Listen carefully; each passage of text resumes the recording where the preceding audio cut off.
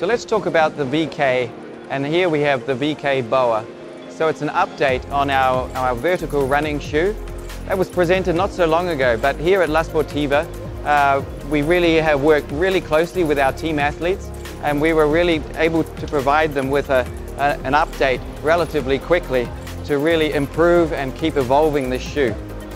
So the big changes on this shoe is in the upper, and immediately you see the Boa system that we use.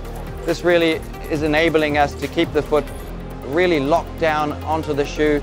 It gives a good foothold and a lot of security while our runners are running up on vertical running races and vertical training.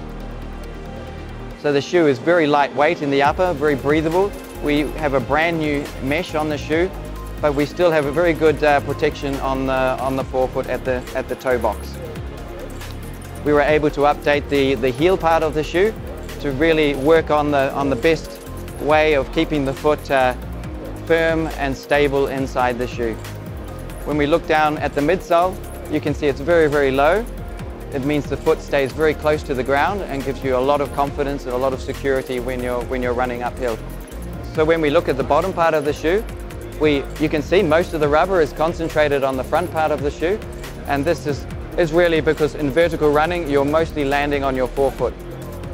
But we still include some rubber on the back part of the shoe for extra security when traversing and also some of the down sections of a vertical race. So I present to you the VK. Comes in at 180 grams, which for us is a big satisfaction because it's even lighter than the previous version.